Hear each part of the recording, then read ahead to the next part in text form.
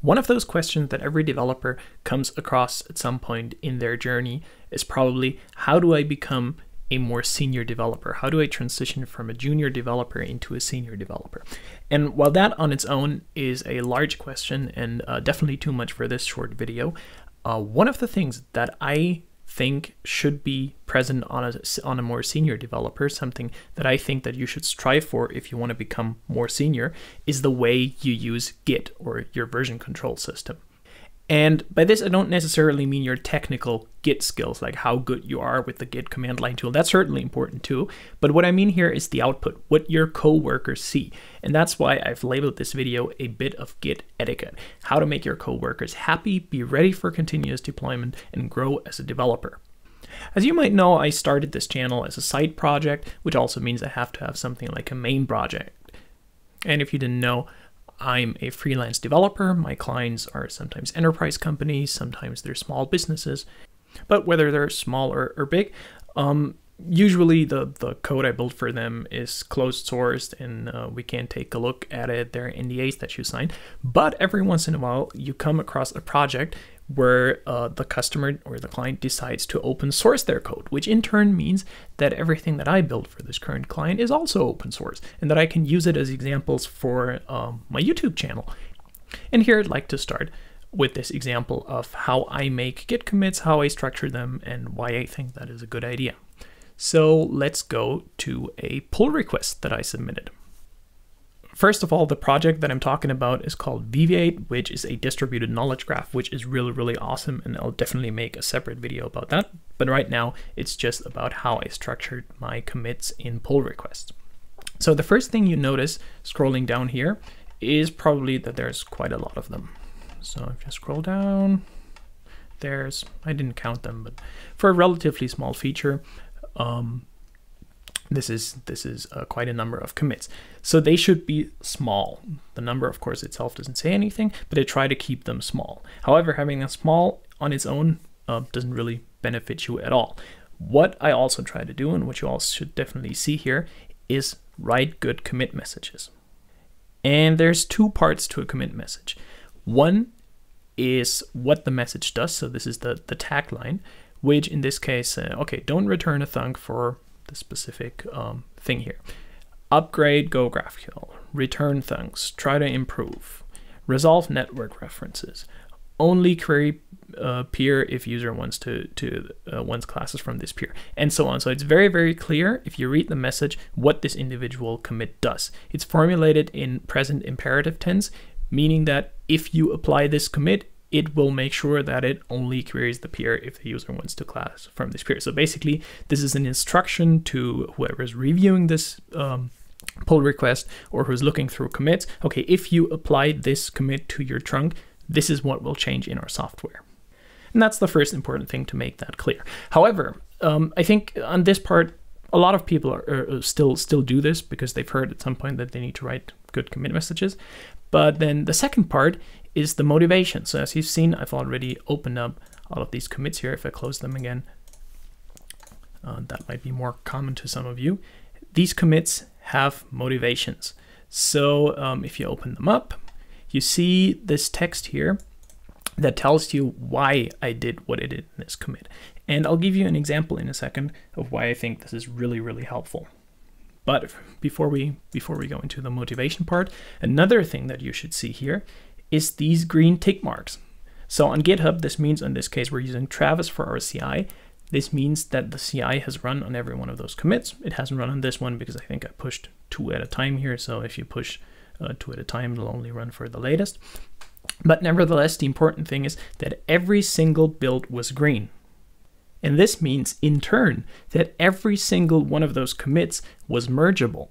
And by mergeable, it also was deployable. And this is a very, very core principle of continuous delivery and in turn continuous deployment. We want to continuous delivery be able to deploy every commit, or continuous deployment, we want to actually deploy every commit.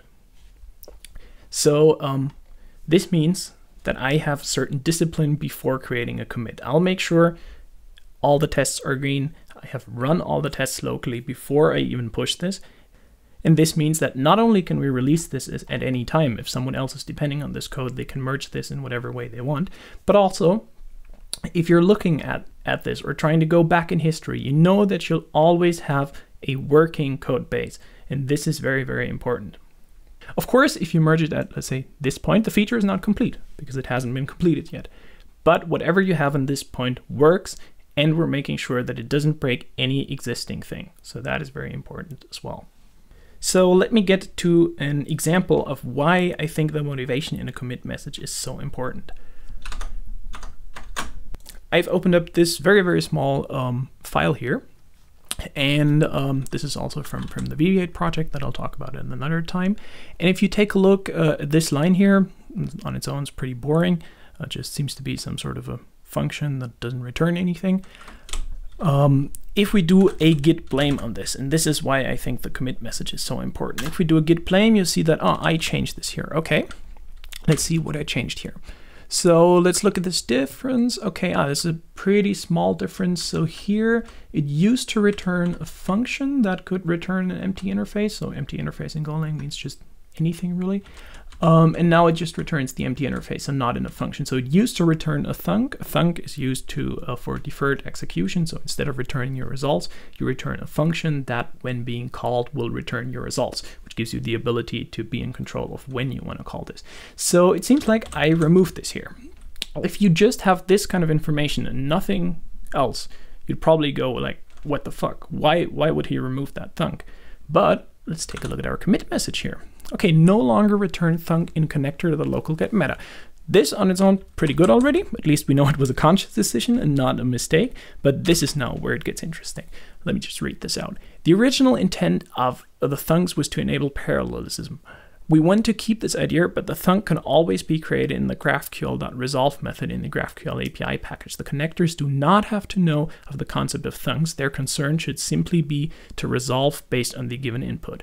So what I did is move this. So I moved this to another place. And this was a very conscious decision. This was an architectural decision because I decided, okay, this database connector should not be aware that stuff is happening in parallel. This should be happening at a higher level. And this, I think, is one of those examples when you come across a commit message where you think, okay, very good, very glad that there was motivation involved.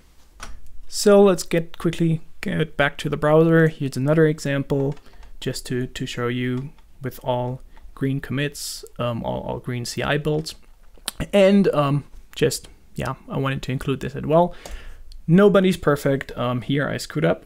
Here in this case, I did actually break the build at some point. So yeah, that happens to the best of us.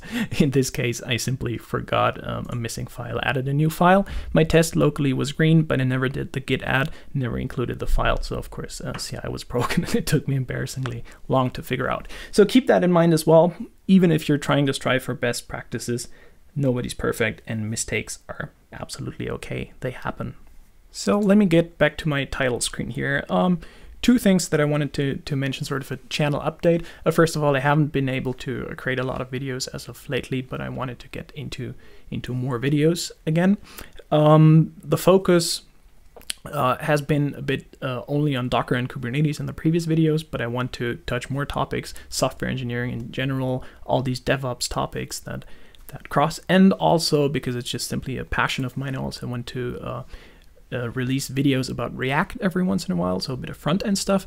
And I thought one of the cool starting projects could just be this very simple title screen that I generated here. So if you take a look at this, this is just a very, very, very simple React app. And I built this in half an hour on the couch. And I thought I could rebuild this for a video because this might be a good opportunity to learn something about React. So let me know if you're interested in this, and also in general about more videos about methods and about how we work and these kind of things, and not just technical tutorials, because I think that's also a very important part of being a developer, being a software engineer, being a DevOps engineer, whatever you are. It's not just about writing code, it's also about communicating, working in a team, and these kind of things. So until then, have a great time and see you soon.